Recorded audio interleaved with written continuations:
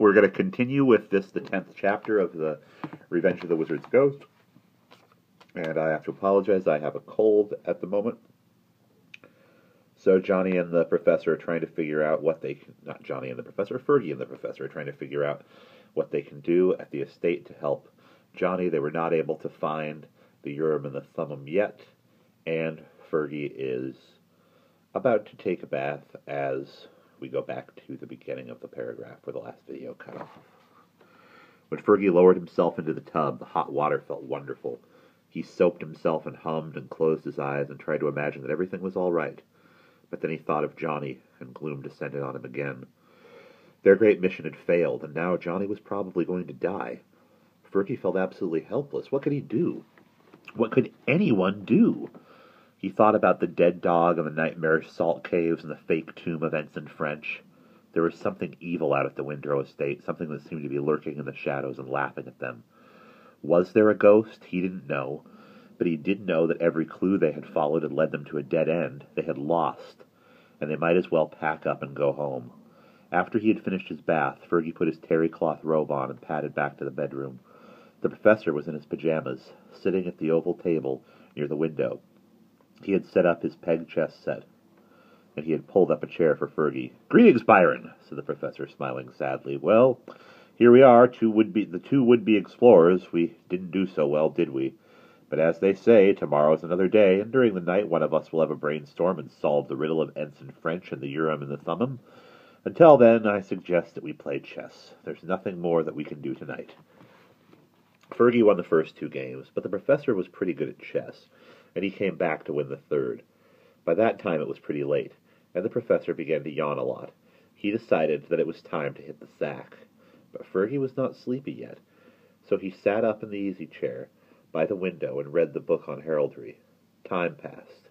It was almost midnight when Fergie happened to turn his head and glance out at the deserted town square below. Deserted? Well, not quite. Not far from one of the benches a man was standing. He was near the edge of a pool of lamplight, so Fergie really couldn't get a good look at him, but he looked old and he had gray hair that hung down to his shoulders. He's probably just some old bum, thought Fergie, and he was about to go back to his book when something else attracted his attention. The old man was standing very still, and he seemed to be staring straight up at the window Fergie was looking out of, and by some trick of the lamplight the old man's eyes were glowing red. Fergie shuddered, and he stared hard. Then he closed his eyes and turned away, and when he looked again, the old man was gone. When Fergie woke up Sunday morning, bright sunlight was streaming in through the window, and he could hear church bells ringing. The Professor was sitting in the chair by the window, and he was wearing his blue pinstriped suit. In his hands was a small paperback edition of 5 Tragedies by William Shakespeare. The Professor was really wrapped up in the book, and he never noticed when Fergie stared at him and coughed 2 or 3 times to get his attention. Finally, the Professor looked up and smiled faintly.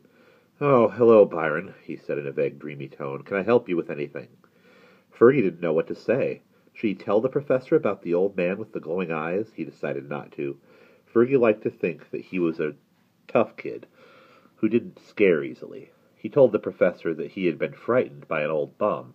If he told the Professor that he had been frightened by an old bum, the Professor would kid him, and Fergie did not want that. After he thought about Johnny again, and in spite of being a tough guy, he found that he was having trouble keeping back tears. What the heck are we going to do, Professor?" he asked in a cracked, weary voice. "Do we just pack up and go home, or what?" The Professor laid the book down on a table. He took off his glasses and pinched the bridge of his nose. "You would ask hard questions like that, wouldn't you?" he said with a wry chuckle. He put his glasses back on and glared defiantly at Byron. "I'll tell you what we are not going to do. In case you were wondering," he said in a voice that rose steadily in pitch, "we are not going to give up. The Urim and the Thummim are out there at that rotten estate, and we are going to find them if we have to tear Zeb Windrow's church and his mansion down stone by stone." The Professor paused. He saw that his ranting had startled Fergie, so he forced himself to smile in a reassuring way. "Look, Byron," he said in a milder tone, "I didn't mean to take your head off, but I'm just as angry and frustrated as you are. When you woke up a minute ago, I was trying to forget about my troubles by reading Shakespeare, but it seems that everything I read leads me back to the puzzle of Ensign French. I was reading Othello, and at the very beginning of the play, Iago calls himself an ancient. I had forgotten what that word meant 400 years ago, so I glanced at the footnotes, and I saw this. The professor picked up the book and read aloud. Ancient, ensign, the third officer in a company of soldiers. So ancient meant ensign at one time. Isn't that interesting? Fergie shrugged. Yeah, I guess so, but like my mom says, what does that have to do with the price of fish? The professor chuckled. It may not have anything to do with anything, but it set me to thinking, and my thoughts led me along some rather strange paths. All of a sudden I started to wonder, could it be there never was an Ensign French at all? Fergie's mouth dropped open. Huh? What are you talking about? The professor paused dramatically. He reached into the inner pocket of his suit coat, took out a box of Balkan-Sobrain cigarettes, plucked out a black and gold cigarette and lit it. What am I talking about? He said, cocking his head to one side and smiling weirdly. Just this. All the information we have about Ensign French comes from the guidebook that Charlie Coote sent away for. The guidebook was made up by the group of people who bought the Windrow estate. And where did they get their information? From old Windrow family records. Records that were probably kept by our friend Zebulon himself. The professor paused and took a drag at his cigarette. We have not found the tomb of Ensign French, right? He went on in an excited tone. All we found was a fake sign, a door leading to some ghastly caves, and a false tomb slab. So I ask you, isn't it possible that Ensign French never existed? What if old Zeb made up all that stuff about a naval officer who married into the Windrow family?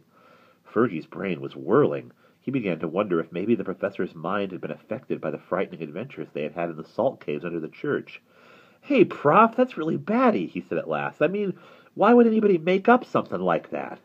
The professor wrinkled his nose. I can only think of one reason, my friend.